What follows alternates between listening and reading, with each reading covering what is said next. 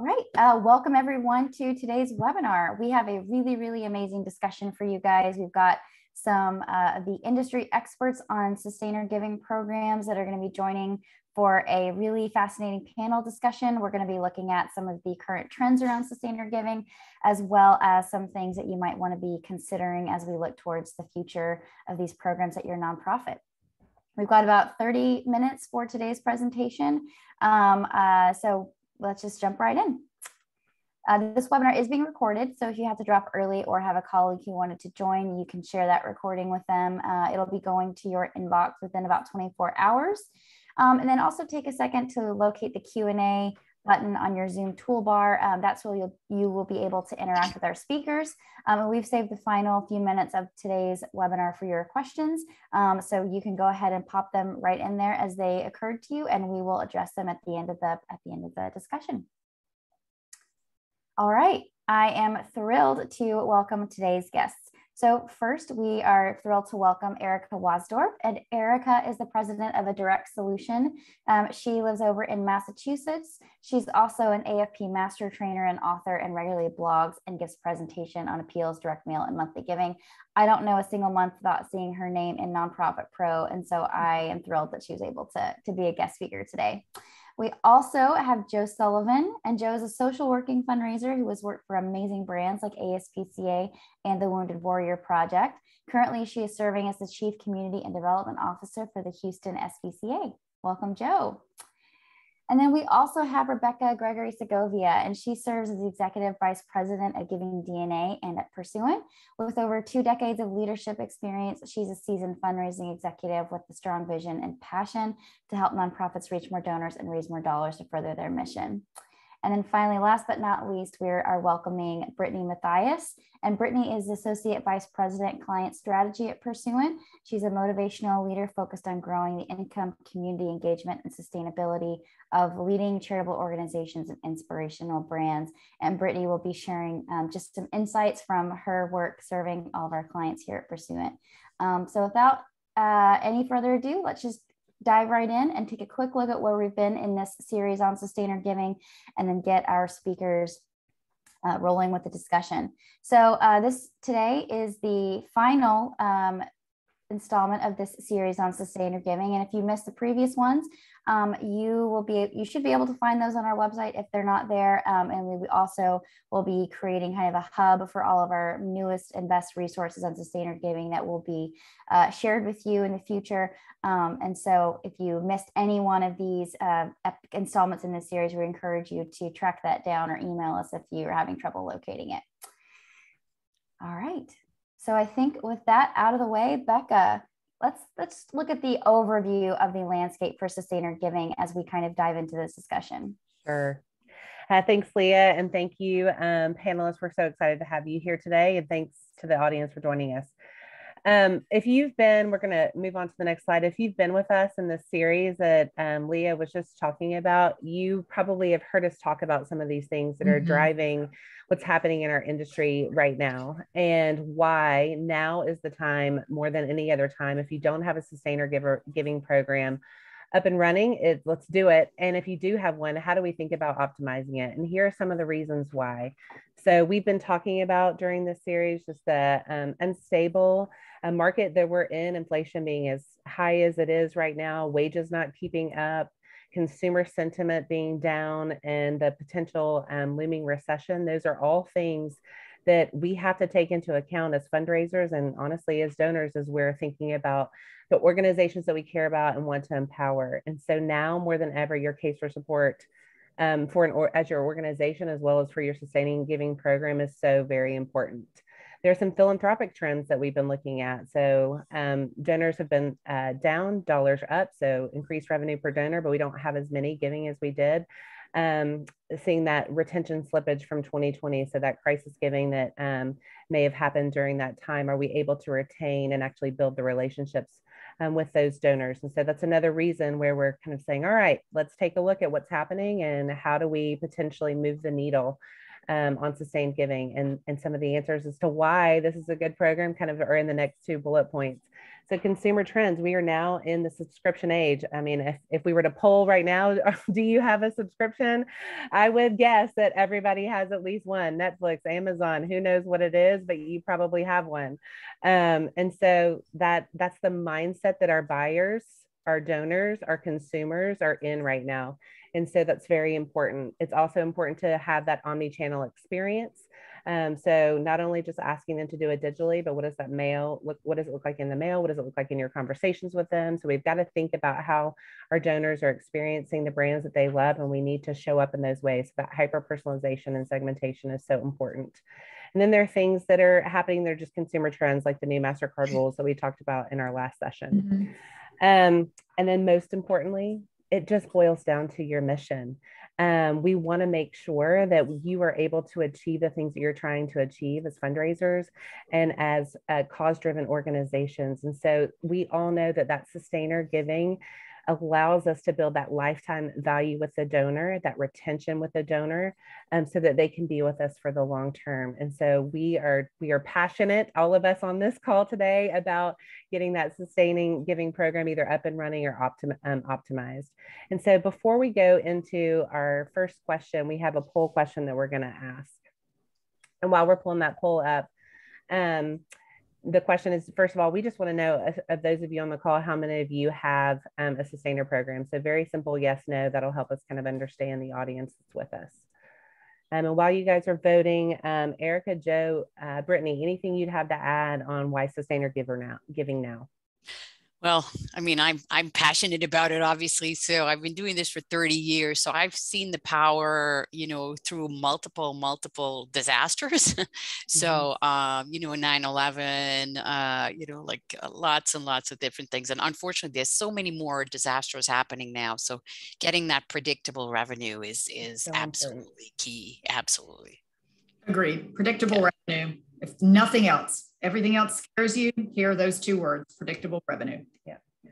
And that's exactly what I was going to say as well. So I'll times three that it's having the insight and the visibility on what to expect in the coming years from your retaining donors. All right. Do we have poll results?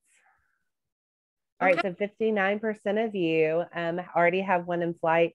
And 41%, yay, we're with you. We are with you. Woo-hoo! Do it. For those of you that don't have one up and running, we are here to help you at least start the process at your organization, hopefully give you some advice that you can take with you as you go back to your team and say, all right, it's time.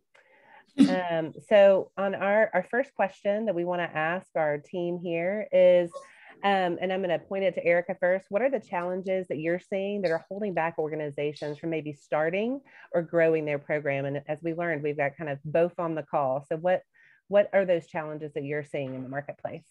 Yeah, so I actually got a t-shirt and I hope that you can read it. Okay. I love it. Because it says, hold on, let me overthink this. Okay, so that is probably one of the biggest challenges when it comes to starting and growing your sustainer program. Like, people just overthink it way too much and they agonize about the emails and what have you. And again, when I started in monthly giving like 30 years ago, we only had mail and phone. That was it. Online didn't exist. Email didn't exist, right? Facebook, social media, texting, none of that existed, right?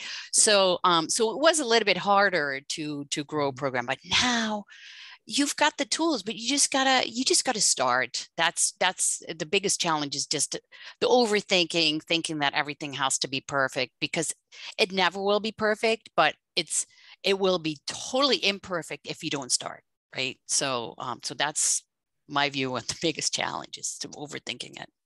Agreed. Yeah. And is it my turn? Yeah. Okay. Yes, all of that. And then I would also add, if you're on the inside of an organization, you may have challenges both with your executive director and board of directors if they have not had exposure to monthly giving programs in their careers. It is a little bit of a different shape of investment. Now, in some cases, and you'll hear from Erica and from Brittany, you can do it with very little investment just by making sure your landing pages have a monthly giving option in your website. And there are things that you can sort of do to start philosophically changing dialogue with your donors that don't take a lot of money. But once your program kind of hits that, we've put it out there and we believe in it, if we're going to get more of these types of donors, we have to actively recruit, and you start moving into things like telemarketing. But going back to what Erica said, don't get there until you need to get there. You really need to make sure that board and executive director understand that investment model if they're very used to response rate, average gift, acquisition, renewal, because that model, and sometimes a little bit slower growth, it's not going to happen in a year or two. It's a philosophical shift in your organization, and you do not want an executive director to get disillusioned or frustrated and cut you off before you have a chance to succeed. Brittany? Yeah, that's so true, Joe. And going back to what Erica said, I do have a couple clients as well who are realizing that they don't need the perfect infrastructure in place to start asking. That has been what's held them back. It's not a build it and they will come. It's an ask and they will come. Yes. So just starting anywhere, they think that they have to do it all in order to do anything. And that's just not the case. So it really is just starting to take those baby steps. And as Joe said, once you've got the momentum going, then starting to build the infrastructure around it. Yeah.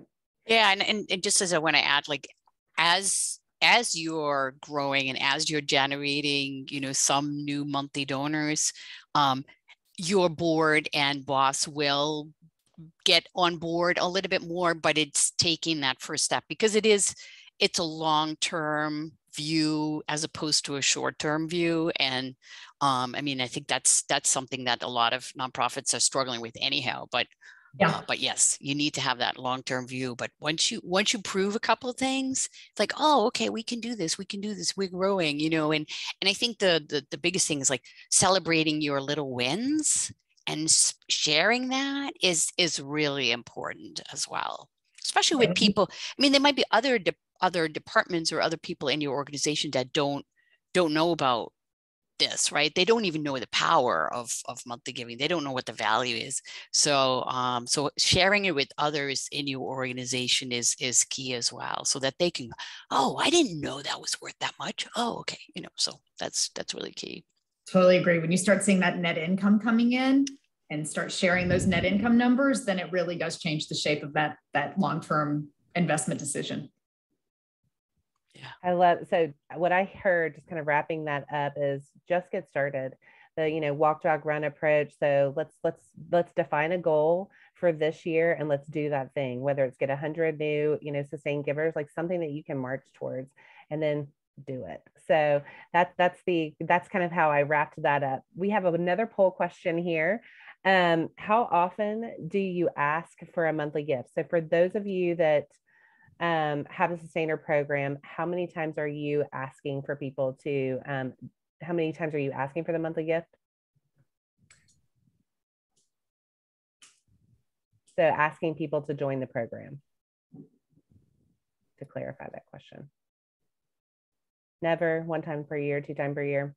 While that's up, Erica, Joe, what do you see as best practices to this? What do you typically see when people are asking for people to join the program? Yeah, so I think that, like the couple of tactical things, and Joe mentioned it a little bit as well, as like I would always recommend having a dedicated sustainer only, monthly giving only landing page, and a payment page. So that way, when you do ask for a monthly gift, that's where people go. And at that point, they're not confused with one-time gifts. So not every system can handle that anymore, but if you can, highly recommend that you start there. So that's something. And then again, it's like, try to look at opportunities of getting people to go to that page, right? Yeah. It can literally be as simple as, I've worked with organizations that are small and they started by adding a button on the homepage. Yes. Give monthly, donate now, right? And by adding a button in every email and in every e-news, and you're not going to get oodles and oodles of new monthly donors right away, but it's literally like chipping away at it and always planting the seeds about, oh yeah, yeah, I saw that about monthly giving. I wasn't ready last week, but now I'm considering it, right? Yep. So planting the seeds. Just little things. So what it's are not those big stuff anymore. It's start with little things, but yeah. So never, so 21%. So hopefully you just took something away from what Erica said, and like, let's at least put the option out there, because if we don't ask, we won't get there. So let's ask one time per year. Really, yeah, so 26% one time per year, 17% 2 times per year, 29% quarterly, 7% monthly. So we're kind of evenly distributed, it feels like, here in most areas, with the exception of monthly, where we're seeing that it's not happening on a monthly basis. So the question I would ask this group is, what's the harm? I think you just answered it, Erica, in putting it out there all the time. Absolutely. Yeah. Just put it out there all the time. And what's one more email? It's one email. Do it. What do you got to lose? You learn from it, right? Hey, how did you do? Yeah, especially if that case is crystal clear as to why. So not only why our organization, but why monthly giving matters. I think that if we can be really intentional with that, you can start to move the needle there. So Joe, Brittany, anything else you'd want to add to that? Yeah, I would say we found that over time, and depending on the nonprofit, it's almost a language shift as well. So you may not always be asking, you may not always put an email out there that says become a monthly donor and here's why, or a direct mail piece, or even a telemarketing call. Those things you have to do, and between Erica and your consultant and yourself, you'll test those and you'll learn kind of the ideal amount of time to dedicate. But it really is a language shift in which monthly giving just becomes intrinsic in all that you do. I know that we'll even sometimes include that in media opportunities. So if we've had a large animal rescue or a disaster response, even in our boilerplate in our media, it says to make sure that we have resources ongoing for disasters like this. Please consider becoming a monthly donor. And we will sometimes send them to a landing page that, as Erica suggested, that is only monthly, or sometimes we'll send them to a landing page that has the choice. It kind of depends on what we've learned, but at some point in time, you'll get so many successes that you'll find your language start shifting. So it isn't about when to and when not to make the ask. You'll roll that into your program just like you do testing of a member card. Yes. It's really a language shift in almost everything you do. Yeah, I think there's previously been this fear that if you ask for monthly, you disrupt the chance of people getting one-offs, and that's not really what we're seeing. We're doing a lot of segmentation where we make a primary ask for monthly, secondary for one-off. It doesn't suppress the one-off giving response rate. So it's really low risk, high potential gain. It marries nicely if you have a membership appeal that goes out on an annual basis, like have you thought about becoming monthly? That makes you a special member of our donor organization. And what's nice about monthly, the why monthly, is it really appeals to the head and the heart, which folks get. They understand that sustainable, predictable revenue, and that's a good way for them to support organization. Yeah. So as we think about monthly giving, the next question we have is, which tactics should we embrace now? Like, what are the things that we must start doing today? Yeah, I mean, we kind of talked a little bit about that. It's like, yeah, having that special page if your system can allow it. And again, just try some things. Don't be afraid. I think, again, don't overthink it, right? So what's one email? See what happens. I mean, I've worked with organizations. We did like a Valentine's Day campaign, worked great. Mother's Day, Father's Day, Friendship Day. There's literally like a whole calendar with opportunities of days that might fit with your organization, and say, well, maybe we'll just do a special day, we're going to call it Sustainer Day or whatever it is, and try something and see what happens. Again, I guess it's just like start somewhere and just, learn from it. And it's almost like once you see the little successes, your mind, will also go towards like, yeah, let's do that some more, right? Let's see what else can we do? What can we test? Hey, how often can we do this? It's just like people get more excited about this as they see things, right? So I think, and Brittany, you said you've tested it, so that's great. So it doesn't hurt one-time giving response, right? Again, it's one email, right? And then, like one of the best practices, I mean, and I think, Joe, you probably even started this way back when at ASPCA, is have the button, I mean, the laser line on the appeal reply form saying, make this a monthly gift. I mean, and again, I've tested it, you've tested it. It doesn't hurt one-time response. It's a laser version, because obviously you want to make sure you're not putting that on there when you send an appeal to an existing monthly donor, right? And you may want to exclude it from your major donors, but wait, it's a laser line. It doesn't cost you anything. You're sending the appeal. What do you got to lose? As long as I'm a big scanner. I see all these packages, right? And as long as you make sure that if you're talking about monthly giving, and because sometimes I see buck slips in there, and then I look at the reply form like, oh, well, there's actually no way to write on there that I can start a monthly give. So you want to make sure that that option is on your appeal reply form.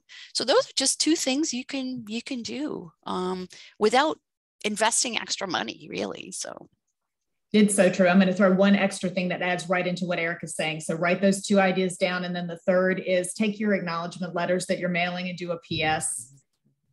And if you don't have envelopes in your acknowledgement letters, because some people don't, just put a dedicated landing page, but it's the same thing. If the sooner, a lot of people that do telemarketing to convert brand new donors to monthly donors, and you'll get there as your program gets more sophisticated.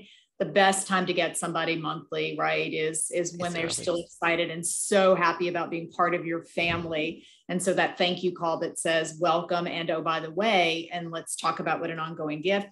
You'll get there when you have the money and the bodies, but short term, just put it in your thank you letter with a dedicated URL. And as Erica says, doesn't cost you anything.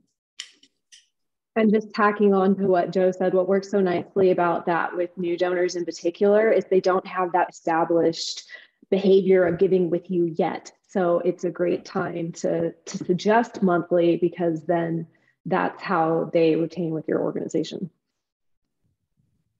So let's talk a little bit about just the emerging trends. What's the future of sustaining giving? What are the things that you guys are seeing in the marketplace that we should be paying attention to? Yeah, so one of the things I'm seeing is I am seeing a little bit of like movement towards other frequencies. So monthly, quarterly, annually. The reality is that if you can get somebody to give monthly, typically they will give you more money. So, but sometimes people say, well, hey, if we can offer quarterly and annually, that's because that's what donors want, then fine, go ahead and offer it. So that's one trend that I'm seeing more of. And especially like, for bigger organizations that are doing canvassing, they are offering like other frequencies. And then the other thing, which I'm really happy about, because I'm European, so I grew up with electronic funds transfer, ACH, direct debit, automatic bank transfer, right? So I'm seeing a trend that more and more payment platforms have ACH built in. And again, if you can get somebody to give their bank account information and start giving monthly, I mean, your retention rate is going to go up even more, because people don't change their bank account that often. You don't have to muck with those like pesky credit cards that expire. So if you can offer that on your payment page, absolutely, that will help you with your and younger donors are more comfortable with giving by bank account. So that's definitely a trend I'm seeing. For sure. And I'll add on to that and say, I think my panelists may disagree. I think as younger consumers are more comfortable doing things on a monthly basis, from Netflix to whatever your meditation subscription on your iPhone, we might see a downturn in average gifts for monthly donors, but I think that's going to be just fine, because as the population becomes more comfortable with the idea of subscription-based lifestyles, it's going to be an easier, quicker case for engagement than we used to have to make in a 4-page spread letter and somebody showing up at your door begging. And you're also seeing so much more consumers want the control over their accounts. Erica sent me a great article about canceling, not canceling. We all talked about, I've got Truebill on my phone because I'd subscribed to like Candy Crush or something crazy and couldn't figure out how to get out of it. I'm not seeing yet consumers looking at their Truebills and making subscriptions. I think Brittany's comment about heart and head, heart monthly donors are very different than me accidentally getting too many Candy Crush lives. And I get that. But I also want the ability to access all of my stuff, whether it's Candy Crush or my support for Houston SPCA. And that's, back in the day, I remember putting a very first customer service person who was the monthly donor phone call in person. Before that, they were check writing and it was very different. So my 2 themes are transparency, ease of access to your account. And then also, if average gifts seem lower as time goes on, I wouldn't worry about that trend. That's my 2. Yeah, and that's similar to what I was going to say with the type of donors that we're seeing coming on as monthly. They are younger. They're going to have a lower average gift, but they're also going to have a higher retention because so many of them are making that decision on their own to sign up to that form of giving. Yeah, that's true. That's a good point. Not at the end of a phone call, which is still valuable, but it's become a more decision-driven type of giving, hasn't it? I hadn't thought about that before, but it really has been. It's a little more in the consumer's hands now. But if you said it, ask and they will come. What Erica's shirt said, if you don't have the place to catch them when they come to you. Yeah. Get it ready. So we have some people on this call that probably have a dedicated person that maybe is managing a sustained giving program. We have some people that it's part of their part-time job while they're doing other things. And we have some people that are just trying to get started with a program. What is one piece of advice that you would give a fundraiser today that is looking to start a program outside of don't overthink it?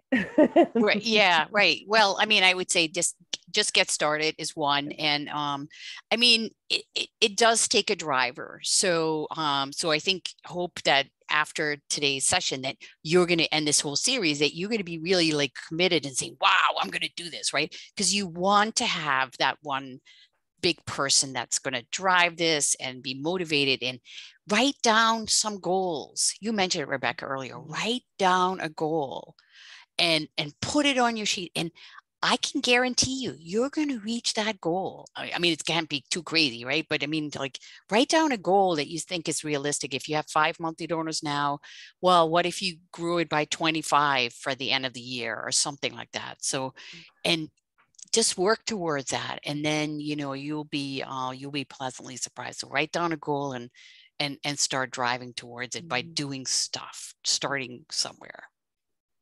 I would also say find a buddy, even if that's a person on this call, somebody, if you have the luxury of being able to have an agency that supports you, that's great because they can bring other industry perspectives. If you're kind of doing this on your own and you're a small to mid-sized organization and you don't have an agency, grab somebody from the DMFA, the DMAW, the ANA list, somebody else that's doing monthly, and exchange email addresses and check in with each other on the goals that Erica just mentioned, because it just makes you feel so much better to know that you are not alone in this. So find a buddy. Love it. Brittany? I would say be as informed as you can when you make that first ask. So figure out what you can about who your donors are. If you have any that are monthly right now, what makes them unique, and use that to sort of catapult your case for support, and then just adjust as you go. Yeah, and to that, Brittany, if I may ask, if you have some monthly donors now, ask them why they're giving monthly. Yeah. Write them a note. And I started working with an organization that had 15 monthly donors, and that was the first thing we did. It's like, write a note, little 3x5 card, reply envelope. Why are you giving monthly? And they were like blown away by some of those wonderful testimonials. And then they could use it everywhere. They could use. Yep.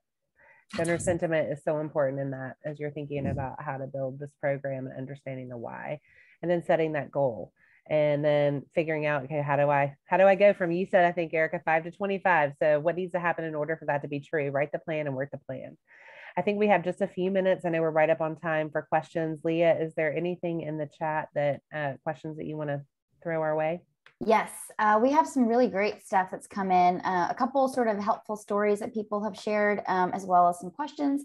One that I really liked is, would you suggest changing this, or I think they're asking if you want to add on or change, but the bulk of our clients are wealthy / high net worth, and they're used to large asks. Would you still suggest this individual start a monthly giving program? I mean, I typically like recommend that you focus monthly giving on your lower end donors, $250 and under. If you have a conversation with a big donor, like say somebody has made a gift of $5,000 and they say, geez, I wish I could do more, but I can't write a $10,000 check. Well, ask them if maybe they want to consider $1,000 a month or something, right? So you can have that conversation, but it's more,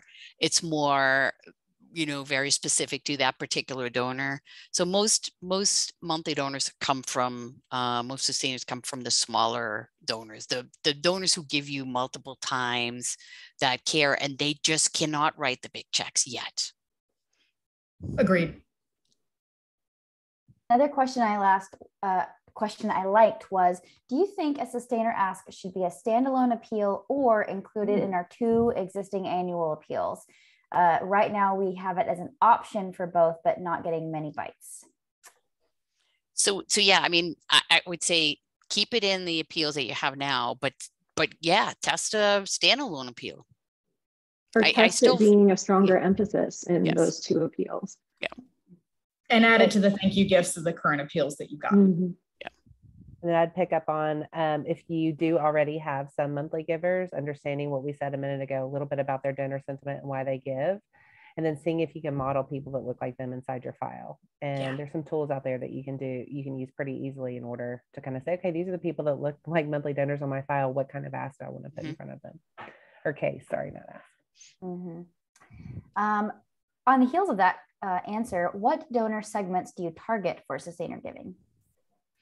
Great question. So, and again, I know you have specific segmentation criteria there, but it's typically people who give multiple times, who have given in the last 6 months, last 12 months, right? So they're recent donors and they give multiple times. But I know a lot of organizations may not mail that often, especially smaller ones. They may only go out twice or 4 times a year in the mail. So it's harder for donors to give more times, right? So, but yeah, look at your multi-donors. And then if you only offer a credit card, well, take a look at anybody who's made a credit card gift and focus, like target them, so there's lots to target, but start there. Yeah, it goes back to kind of just getting started that both Erica and Brittany alluded to too. I don't put large dollar donors into monthly giving either. So if you're a low mailer frequency of mailings and you are not going to be able to add a separate standalone mailing and segmentation, it could just be annual fund gets mailed everybody that's given a gift in the last 36 months. That may be as deep as your segmentation goes. That's okay. Maybe you pull something like people that have given in the last 6 to 18 months or 0 to 18 months, and just kind of just use your best judgment. I think one of the good news is, because of the shifting way we see subscription-based society, the profile of what used to be the perfect segment to go into a monthly ask is also shifting. So you probably can't really go wrong as long as you keep track of who you mailed and how they did. Start there.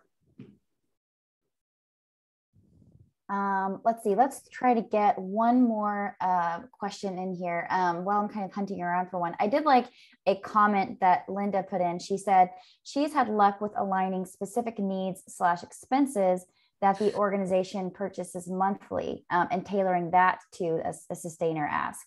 And she talks about, she works at a children's theater troupe, and so the needs range from tuition assistance to how much is spent on copy paper and even toilet paper for a month for their program.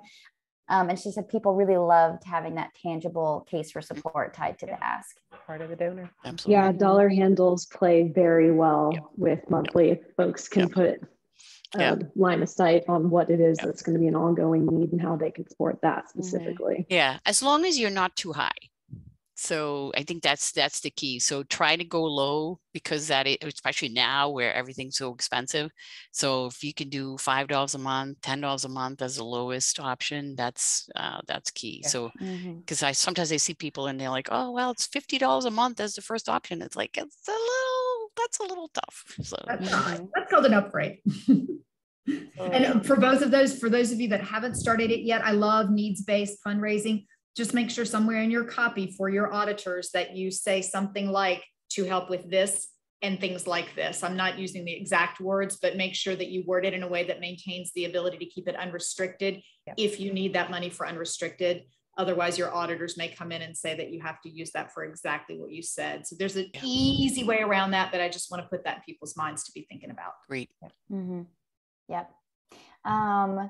I'm going to bundle these two next one together. So the first part of the question is, how often should we thank monthly donors? And the second one, which is more successful, digital platform asks or traditional mailings? It depends. Well, I'm going to tell you the typical consultant address answer is like, it depends, right? So no, but I mean, digital works, mail works, mail in conjunction with digital works even better. So if you can get a mailing out and a digital campaign, like think about like a sustainer drive. I have several organizations that, did that around Valentine's Day, or now like a summer sustainer drive with a prime goal and what have you, mail, email, phone, social media, phone, sometimes even as well. That works really, really well. And I can't remember what was the first part of the question? Sorry. Yeah, no worries. How often should you thank your monthly donors? How often should you thank? Yeah. So, I mean, if you're getting people to give online, typically like you get an online thank you that comes out. And I always recommend that you replace that with something a little bit warmer and fuzzier and make it less of a receipt and more of a like, hey, your monthly gift is making a difference and here's how. You don't need monthly thank you letters. But again, this kind of like comes back to what happens when somebody joins is you tell them exactly what they can expect. Keep it simple. Just tell them from now on, you're going to get updates on how your gifts are making a difference. And every January, we'll send you an overview of all your giving for tax purposes. And then you don't have to send them hard copy thank you letters in the mail. I do recommend that the first time when they join, you send them something tangible, or a hard copy letter, preferably with a person's name and phone number and email address that the donor can reach out to if they have questions. Everything she said. We also do a new donor welcome email series that's automated if you have a system that allows you to do that. And for the monthly online donors, it took us about a year to get there here, even though I've done it in other places and I know it works really well. Now in their sort of monthly confirmation that their credit card charge went through, we add a blurb of a story. And it's probably a story we've already researched and gathered pictures for other marketing needs. And we just put it in a folder and somebody goes in to our system. We use Every Action as our online system, and we can customize part of that email. So every month they'll get a little email blurb of a new pet story. So it ties it a little bit more to mission. And then the January tax receipt for sure. And with that January tax receipt, I'd recommend you make it very stewardship focused, because that is when folks see that total line item of what they're giving in the year. So you want to remind them what a difference their gift is making at that time as well. Good point. All right. One final question. I can't resist this one. Everyone seems to be hanging on. So if you guys are good to answer another question or two, I'm good to keep asking them. But this one, I loved it. Sue asked, what is the current thinking of talking about, I'm trying to like rephrase this in a way, but talking about sustainer giving as being easy for the donor. So and it seems like she's trying to get at a donor-centric approach versus what the organization needs. Well, I mean, yeah, it's in my view, I mean, monthly giving is very easy for the donor. And it fits their budget. I mean, you know, it's like they can choose. I mean, they can keep track of it. They're in control of their giving. So it's absolutely very donor centric in my book. So yeah, it goes back to that head part of the head heart ask. Like folks, you know, they want things to be as seamless and easy as possible. So from that regard, I think works well for that. And it's interesting too, because even though we have a group of sustainers, even within that group, there are people that choose sustainer giving for different reasons. Some it's because all heart, some it is a budgeting thing, some it's just because they're comfortable with the idea of adding a credit card monthly. So I think unless you want to dig some really deep research on everybody that gives to you and sort of identify head heart, I think you're 100% accurate in any reason to give a person to give monthly, whether it is her head or heart, you're probably going to hit a bunch of people that are giving for that reason. Yeah. Great question. Yeah, these are great questions. I think we, one last one for sure this time. What is the best way to remind recurring donors that they made a pledge? Oh. It's the best way, best time, best What's way. the best way, best method way to remind recurring donors that they made a pledge? Well, by recognizing them, you know, like, so I mean, have a special segment in your email program, and, you know, have a special version of your letters if you're starting to go do appeals, or if you have print newsletters, email newsletters, and every time you say, thank you so much for your wonderful ongoing support, and let me tell you a story, you know, so it can literally be 1 or 2 lines, but just the fact that you let the donor know that they are special, I think that's key. But again, don't overthink it, you know. So, but if you're doing an appeal, and depending upon how the size of your organization, if you can handwrite a note, if you can laser a handwritten note saying thanks so much for your ongoing support. If you have a name, you don't need a name per se, but it does help with recognition. So, but again, don't spend gazillion dollars coming up with a name. Just like brainstorm about it. And if you don't have one, don't wait to get started. So, but that helps. Like, hey, you're a member of, what was the name of your program again? You're the Guardian. Yeah, the Guardians, right? Guardians. So, yeah. So, you know, so just something that saying, hey, thanks so much for your ongoing monthly support as a member of a very special group of supporters of Guardians, you know, so, yeah.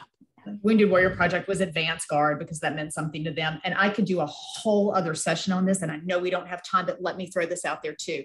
I have become less of a fan of micro branding within nonprofits, because if you are very lucky, you will have a monthly donor who also may qualify for mid-level program and may also participate in your plan giving program.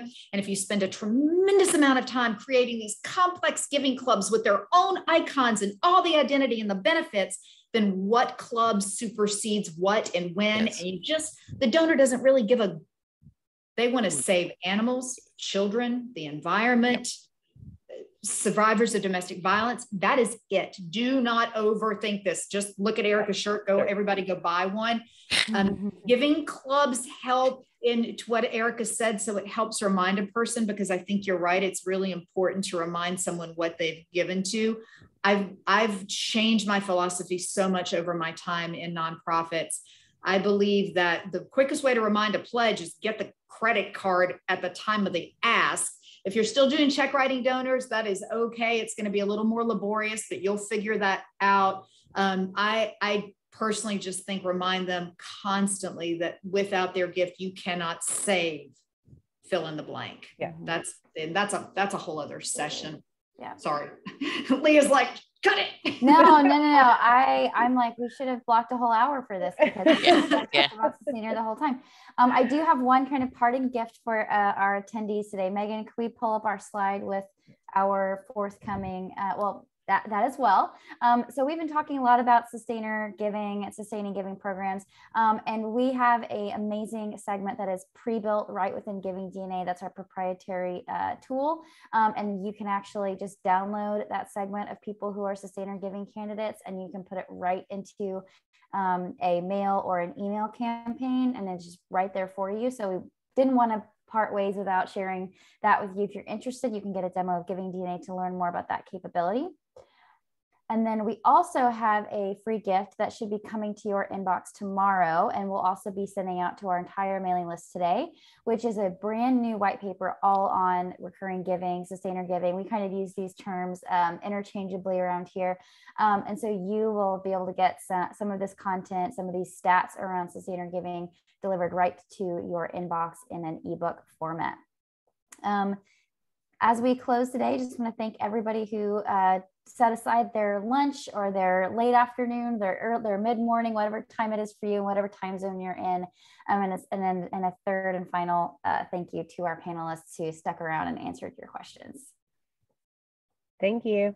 Mm-hmm. Thank you so much. This is wonderful.